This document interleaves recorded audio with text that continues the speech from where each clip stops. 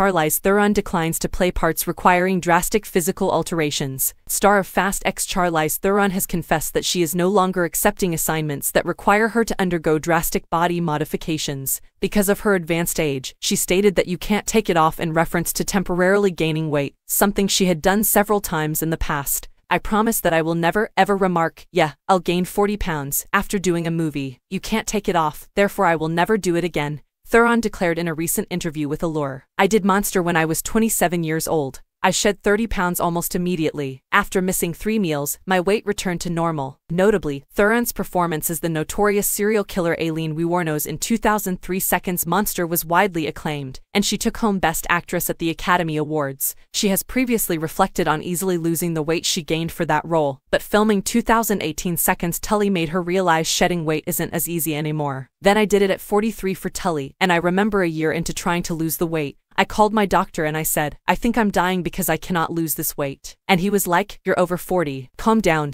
Your metabolism is not what it was. Nobody wants to hear that, Theron continued. I always find it so funny when I gain weight for movies and then have to walk a red carpet, the actor from South Africa remarked. I tell Leslie Fremer, my stylist, over the phone, I've gained about 40 pounds and I'm doing this movie about postpartum depression. And she exclaims, oh my God, oh my goodness, how should I dress you? It's not something you can quickly grasp at the last minute. She has covered many of my open backs with blazers.